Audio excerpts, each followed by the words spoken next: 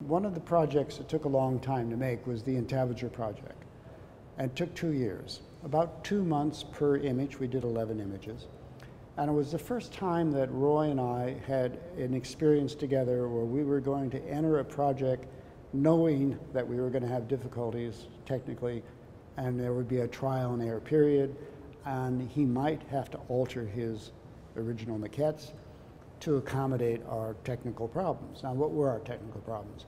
We were trying to deboss and emboss material, both foil and paper, at the same time in a press, a hydraulic press, using assembled plates that were basically made up of elements of embossed material, such as the bronze casting that we had here to make this bronze texture, to fluted machine pieces that produce these flutes, to curved pieces that made these wonderful curved debossed areas.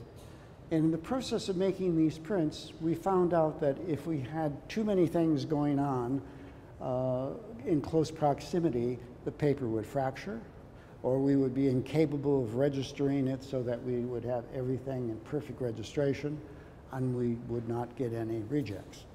And in this kind of printing, there is no room for error. It's either on or it's not. And when you're registering different kinds of elements together, paper shrinks, goes in and out during the daytime with humidity. Different printers handle it differently, so it can get, you could kink the foil if you weren't careful. So we had devised carrying trays for each one of these prints.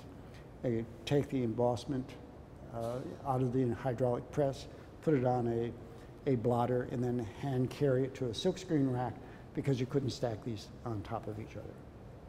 Each and every one of the prints presented another problem for us. When it came to just embossing one flat sheet of foil, we thought that was simple and we would have no problems at all.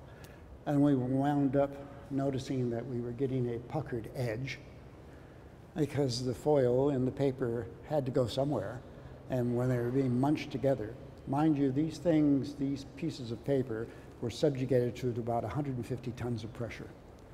That was the pressure required to push the paper into the deboss mode or the emboss mode, and also to adhere the foil. When we started to do this print, Roy wanted the foil to come through, but then he wanted the rest of it to be matte. So now to silkscreen a transparent matte color, what this is transparent white, on top of foil, in silkscreen leaves too much of a deposit, and it just doesn't look very good. So then we had to go to the offset press and put this print through the offset printing process to get this wonderful matte thing. We could accomplish many of the things in the later prints that we couldn't in the first prints, because we had learned from the previous ones. When this project was completed, I had the idea that we would frame each and every one in a nice white enamel frame with UV plexiglass, acid-free ragboard behind it, and I had a nice white box made. So each one of these things were packaged beautifully.